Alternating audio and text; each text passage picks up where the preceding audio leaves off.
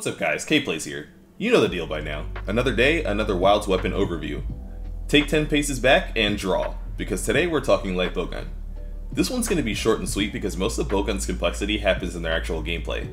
Their showcases are usually pretty straightforward. In this case it's no different, but we will finally be finding out how they'll be making light bowgun more different in comparison to its heavier counterpart. They're essentially just going to hit the fast forward button. It moves fast, it shoots fast, it's all around fast. For anyone who's looked into or played Frontier, you'll probably recognize at least some of these additions from light bowgun's extreme style moveset.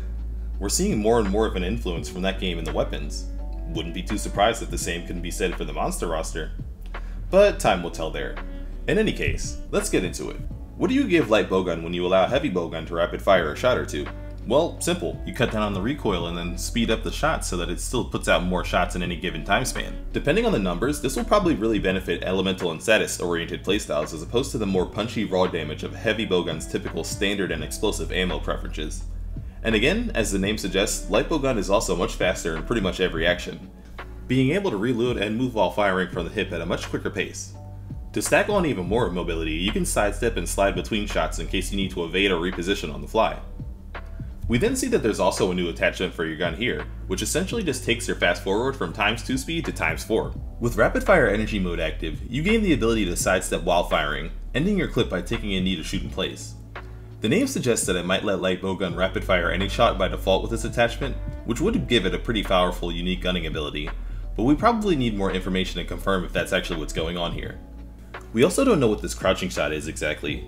My guess is that it might give you a damage boost in exchange for stopping your mobility during the shot, but without damage numbers we don't really have much context for what's happening here either. Like with heavy bowgun's new energy meter, you'll be able to refill the gauge by either letting time pass or landing normal hits.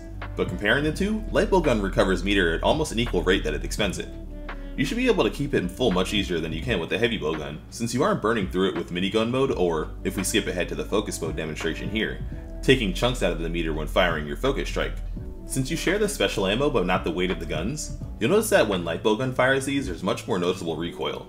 But I'm assuming that if you're smart enough about using the monster's staggers and this backwards roll, you'll actually be able to use this to your advantage to avoid taking hits.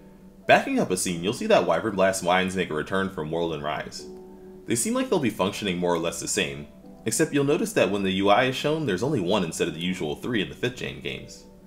There's no hint towards whether you'll be able to reload these, how fast they recover, or whether or not they'll expend your meter, unfortunately, since the UI is removed for this scene. But luckily for you gunners out there, Gamescom is creeping up closer and closer by the day. Before the trailer wraps up, we get a few more clips back to back as usual. First with what looks like a mounting attack finisher that has you unloading into the neck and head of the monster while you stand on its back, and then another few examples of the rapid fire energy attacks. It's interesting that heavy bowgun was actually shown with a couple more abilities, but it makes sense when you consider that that gun's a much more of a stand your ground and rain fire playstyle as opposed to light bowgun's unmatched agility and near constant attack rate. They saw you like light bowgun, so they dialed pretty much everything about it up to 11.